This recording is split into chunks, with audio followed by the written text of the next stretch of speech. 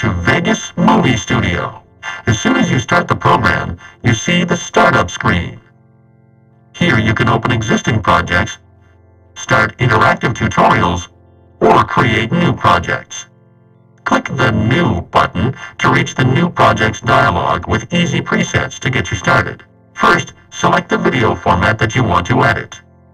To build your project, drag video and audio files from the Project Media window onto a track in the timeline.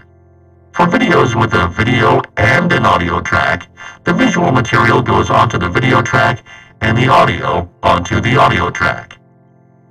The preview monitor in the upper right-hand corner shows what you've created. To play the project, click the play button. A timeline cursor moves from left to right during playback to indicate the current playback position. To pause playback,